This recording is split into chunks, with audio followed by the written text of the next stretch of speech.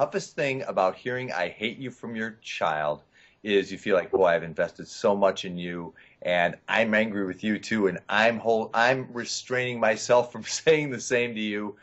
Parents, we too often take this personally. And usually when our child is yelling something like that, regardless of their age, by the way, they mean something different. So what I always ask parents to do is to exercise the presence of mind to recognize that "I hate you" coming from your child hardly ever, if ever, means "I hate you." So that is kind of a call to arms. It merits some degree of investigation. And maybe not in real time. Maybe you give it a few minutes and you come back and you say, "Now, I can tell that you are very upset and pretty angry with me. Now, let's talk this out calmly."